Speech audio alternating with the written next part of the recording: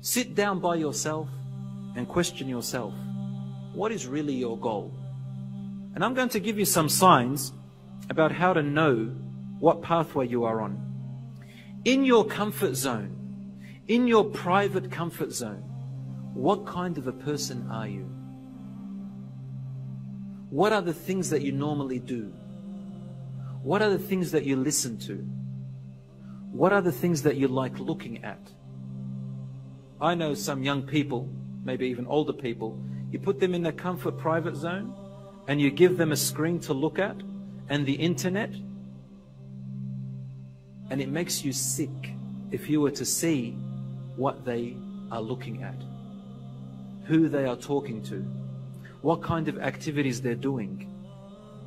As an educator, a teacher, and a student counselor as well, young people at the age of 14, 15 and 16, even 17, boys and girls, how often they approach me talking about their secret affairs, what they do in private, but they are too afraid to talk to their parents about.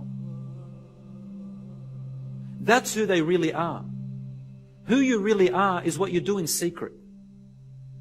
Because you know the hadith of the Prophet ﷺ, when he was talking to his companions and he said about the majority of his ummah, the Muslims, the majority of the members of his ummah will end up in hellfire, not because of common sins that everyone else does, not because of major sins such as alcohol and zina, but he said when they were alone in secret in their comfort zone,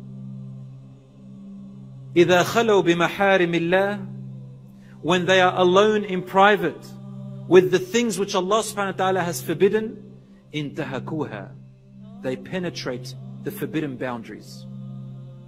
They look at things which they're not supposed to look at.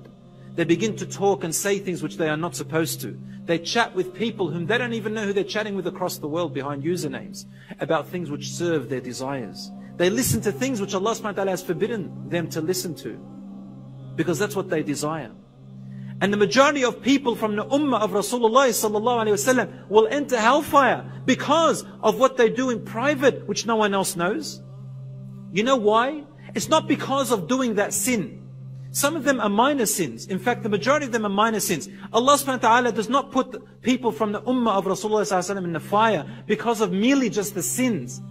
But you see, when you are alone in your comfort zone, that's who you really are. It's who you really are. And that's the reason why members of the ummah of Rasulullah ﷺ may end up being tortured or punished, not because of the actual acts which they are doing, because Allah subhanahu wa ta'ala is forgiving, He's merciful. But it's because that's what defines who you really are in your identity. That's who you really are. Now let's look at the opposite effect.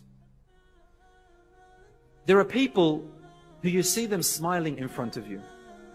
They're in the masjid, they're cheerful. And you think, subhanallah, they've got no problems at all.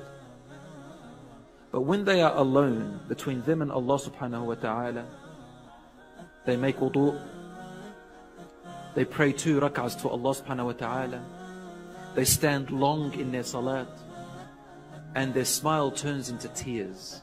They're crying when they're alone with Allah subhanahu wa ta'ala. These are the mu'mineen whose true identity is really the love of Allah subhanahu wa ta'ala.